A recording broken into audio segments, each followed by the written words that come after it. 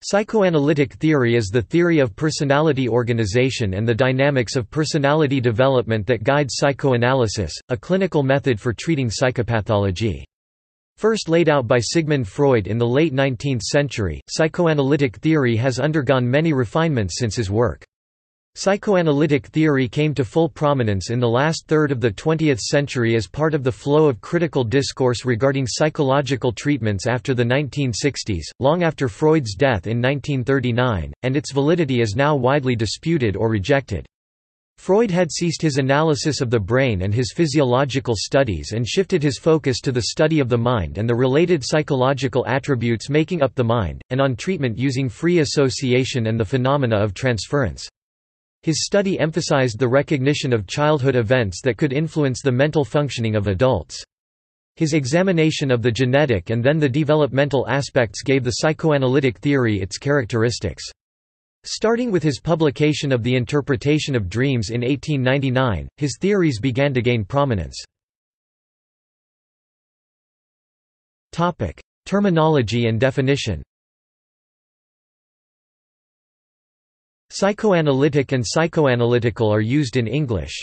The latter is the older term, and at first simply meant relating to the analysis of the human psyche. But with the emergence of psychoanalysis as a distinct clinical practice, both terms came to describe that. Although both are still used, today, the normal adjective is psychoanalytic. Psychoanalysis is defined in the Oxford English Dictionary as a therapeutic method, originated by Sigmund Freud, for treating mental disorders by investigating the interaction of conscious and unconscious elements in the patient's mind and bringing repressed fears and conflicts into the conscious mind, using techniques such as dream interpretation and free association. Also, a system of psychological theory associated with this method. Through the scope of a psychoanalytic lens, humans are described as having sexual and aggressive drives. Psychoanalytic theorists believe that human behavior is deterministic. It is governed by irrational forces, and the unconscious, as well as instinctual and biological drives. Due to this deterministic nature, psychoanalytic theorists do not believe in free will. The beginnings. Freud first began his studies on psychoanalysis in collaboration with Dr. Joseph Breuer, especially when it came to the study on Anna O. The relationship between Freud and Breuer was a mix of admiration and competition, based on the fact that they were working together on the Anna O. case and had to balance two different ideas as to her diagnosis and treatment. Today, Breuer can be considered the grandfather of psychoanalysis. Anna O. was subject to both physical and psychological disturbances, such as not being able to drink out of fear. Breuer and Freud both found that hypnosis was a great help in discovering more about Anna O. and her treatment. The research and ideas behind the study on Anna O. were highly referenced in Freud's lectures on the origin and development of psychoanalysis. These observations led Freud to theorize that the problems faced by hysterical patients could be associated with painful childhood experiences that could not be recalled. The influence of these lost memories shaped the feelings, thoughts and behaviors of patients. These studies contributed to the development of the psychoanalytic theory.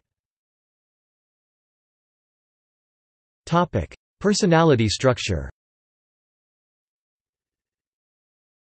Sigmund Freud determined that the personality consists of three different elements: the id, the ego and the superego. The id is the aspect of personality that is driven by internal and basic drives and needs. These are typically instinctual, such as hunger, thirst, and the drive for sex, or libido. The id acts in accordance with the pleasure principle, in that it avoids pain and seeks pleasure. Due to the instinctual quality of the id, it is impulsive and often unaware of implications of actions. The ego is driven by the reality principle. The ego works to balance the id and superego, by trying to achieve the id's drive in the most realistic ways. It seeks to rationalize the id's instinct and please the drives that benefit the individual in the long term. It helps separate what is real and realistic of our drives, as well as being realistic about the standards that the superego sets for the individual. The superego is driven by the morality principle. It acts in connection with the morality of higher thought and action. Instead of instinctively acting like the id, the superego works to act in socially acceptable ways. It employs morality, judging our sense of wrong and right and using guilt to encourage socially acceptable behavior. The unconscious. The unconscious is the portion of the mind of which a person is not aware. Freud said that it is the unconscious that exposes the true feelings, emotions, and thoughts of the individual. There are a variety of psychoanalytic techniques used to access and understand the unconscious, ranging from methods like hypnosis, free association, and dream analysis. Dreams allow us to explore the unconscious. According to Freud, they are the royal road to the unconscious. Dreams are composed of latent and manifest content. Whereas latent content is the underlying meaning of a dream that may not be remembered when a person wakes up, manifest content is the content from the dream that a person remembers upon waking and can be analyzed by a psychoanalytic psychologist. Exploring and understanding the manifest content of dreams can inform the individual of complexes or disorders that may be under the surface of their personality.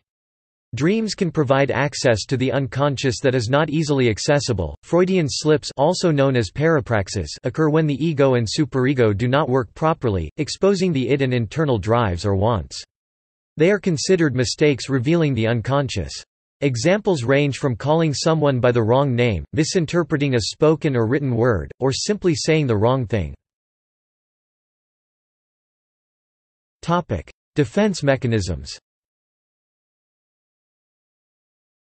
The ego balances the id, superego, and reality to maintain a healthy state of consciousness.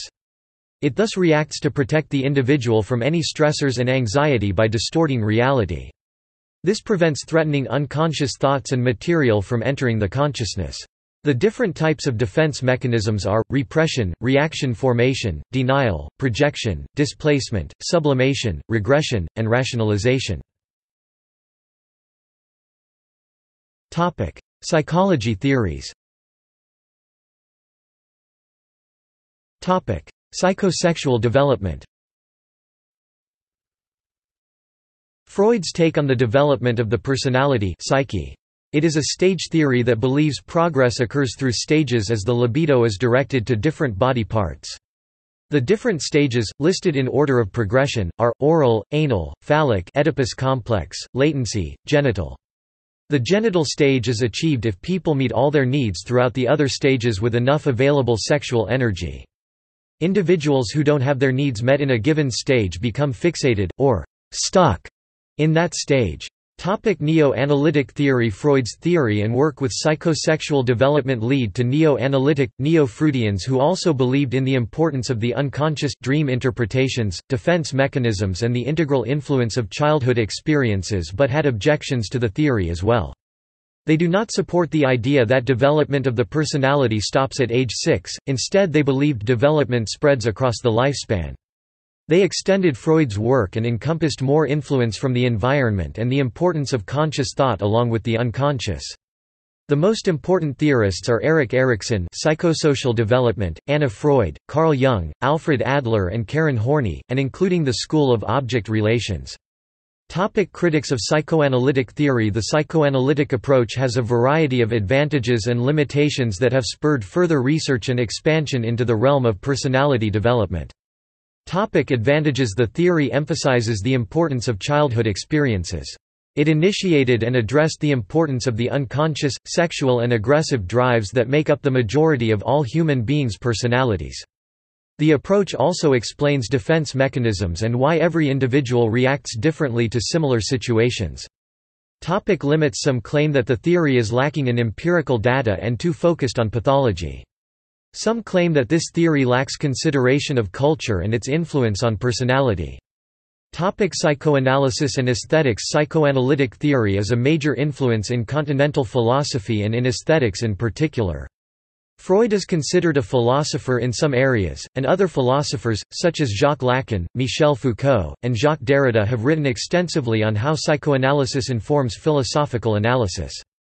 Psychoanalysis and literature. When analyzing literary texts, the psychoanalytic theory could be utilized to decipher or interpret the concealed meaning within a text, or to better understand the author's intentions. Through the analysis of motives, Freud's theory can be used to help clarify the meaning of the writing as well as the actions of the characters within the text. Further reading. Books. Brenner, C. 1973. An Elementary Textbook of Psychoanalysis, Revised edition. New York, International Universities Press. ISBN 0-385-09884-7 Ellman, S. 2010. When Theories Touch, A Historical and Theoretical Integration of Psychoanalytic Thought. London, Carnac Books.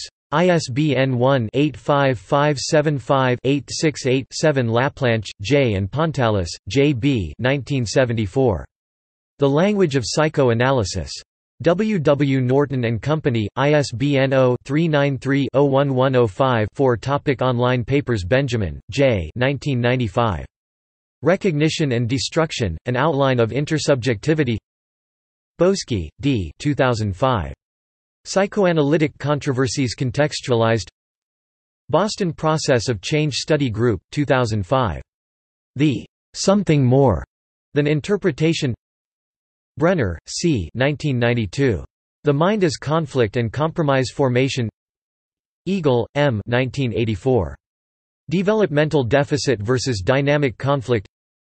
Gill, M. 1984. Psychoanalysis and Psychotherapy, A Revision.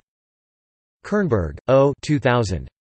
Psychoanalysis, Psychoanalytic Psychotherapy and Supportive Psychotherapy, Contemporary Controversies.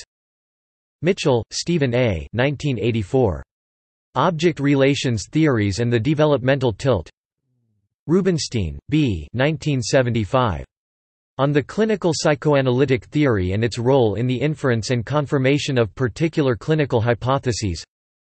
Schwartz, W. 2013. Essentials of Psychoanalytic Theory and Practice. Sprenger, Scott 2002. Freudian Psychoanalytic Theory. Others. Freud, Sigmund 1900, Interpretation of Dreams Chapter 2. Standard edition. Grunbaum, Adolf 1986. Précis of Foundations of Psychoanalysis. Behavioral and Brain Sciences 9, 217–284. Greenberg, J. and Mitchell, S. A. 1983. Object Relations in Psychoanalytic Theory. Cambridge, Mass. and London, Harvard University Press. Klein, Melanie 1932. Chapter 2, The Psychoanalysis of Children. In the Writings of Melanie Klein Volume 2. London, Hogarth Press. Klein, Melanie 1935, A Contribution to the Psychogenesis of Manic Depressive States, International Journal of Psychoanalysis 16–145–74. Republished, Hogarth Press. Bion, W. 1957, On Arrogance, in Second Thoughts. London, Heinemann, pp. 86–92, 161–6. Benjamin, J. 1990. An Outline of Intersubjectivity, The Development of Recognition. Psychoanalytic Psychology 7s, 33–46. References. External links. Psylog, Psychoanalytic Web Directory in French, German and English.